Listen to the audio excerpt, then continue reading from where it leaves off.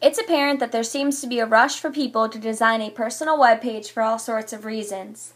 Educators are challenged more and more to create a web page to keep current with what's happening in the world of technology and teaching. If you check just about any school district, you'll see that at least 2 or 3 of their teachers have web pages. But is it worth the time? Is it difficult to create? Are there any risks involved? And more importantly, is it educationally beneficial? A well-designed website will greatly enhance communication between you and your students. Students will feel more at ease knowing that they can contact you when school is not in session. One of the great benefits of a website is the increased communication between you and the parents of your students. This means of communication also allows parents an easy way to stay in contact with school-related issues.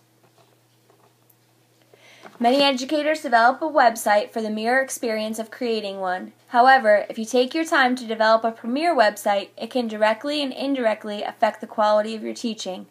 A well-thought-out website could teach your students by providing links to other pages that reinforce what they are learning in class. A website could also be a valuable source of information by letting students know what they missed. The greatest quality of a website is the increased communication between the teacher, students, and parents.